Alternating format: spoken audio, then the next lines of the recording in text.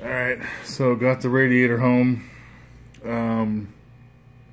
Dude said there was a giant hunk of shit in the bottom of it, so it should be much better. No more leaks. Gave me a 1-year warranty.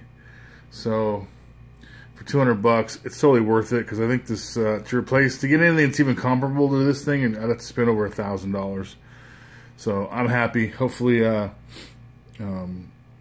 doesn't leak and it works properly. The dude's been around Vegas here for like over 50 years. His shop, it's pretty much the best radiator shop in town. Everybody recommends this guy, so I feel pretty good about it. Anyways, we'll get this over to the shop and see what James has got going on.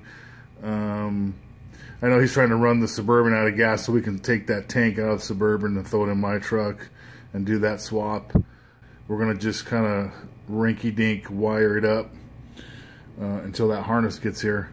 I'm hopefully trying to get my truck out of the shop by this weekend. It's Wednesday today, but I know they got some other shit that they want to start working on. So until that wiring harness gets there, we'll probably just wire up my motor just to get it back to my house and then go from there. So basically, when we took the engine out, we looked at the flex plate and saw that all the holes on the flex plate had been wallered out, and we're like, what the hell is going on with this?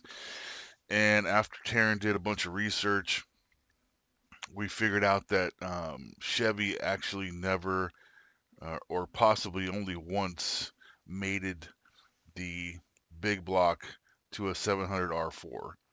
So we thought that 1 year, I think it was 91, we figured out that Chevy had come out with that the 454 SS pickup, and that had those two units combined, but we can't find a flex plate that matches up to the torque converter. So basically what we're doing is we're going to we pulled my torque converter off. There's a guy here in town that will basically cut the front of my torque converter off and then machine it and weld on a torque converter, or the front of a torque converter off of an 84 that will fit onto my big block flex plate. And as far as the fuel tank goes, we got James's 31 gallon tank out of his Suburban. He ordered a new 40 gallon to put back in his Suburban.